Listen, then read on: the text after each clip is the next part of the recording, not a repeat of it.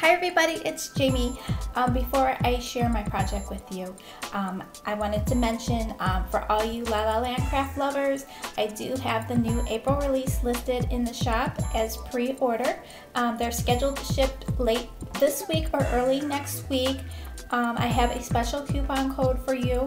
It's listed on the front page of the shop, so please check that out. And also remember, you can use the free shipping coupon along with that code. So check it out. The new release is super cute, super adorable. Love it. But here's my project. I made an easel card using my favorite stamp set from the Greeting Farm. One of my favorites is called Sitting Cute. And I just love her because she has this couch and these pillows. And then she has a sentiment, have a sparkling day. And I've made several cards using this stamp set. I like to stack up the pillows high and then put her on top. Or I love to use this couch and make a scene card out of it. One time I made a window in the background, and then I had lace curtains.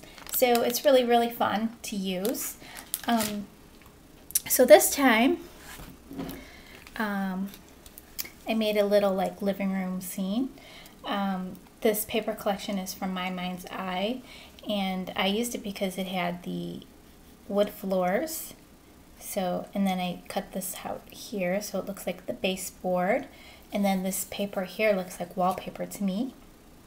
And then I made these little squares to represent like artwork, and I just fussy cut these little butterflies and added the bling. And I fussy cut the pillows and the throw that's on the couch. And I used the denim looking paper for the couch. And then I added these Wild Orchid Craft flowers here. I put some glitter on there.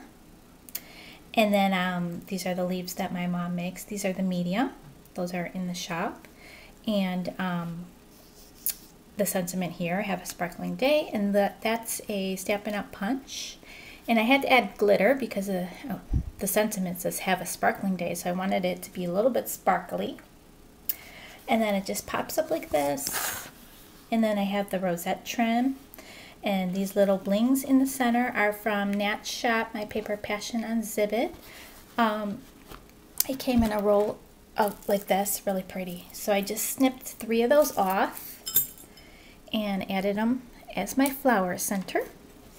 And on the inside, it looks like this. Here's my space to write the message. And on the back, I put some of that denim paper,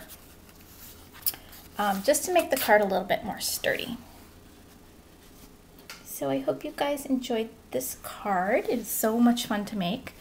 And thanks guys for stopping by. And let's see.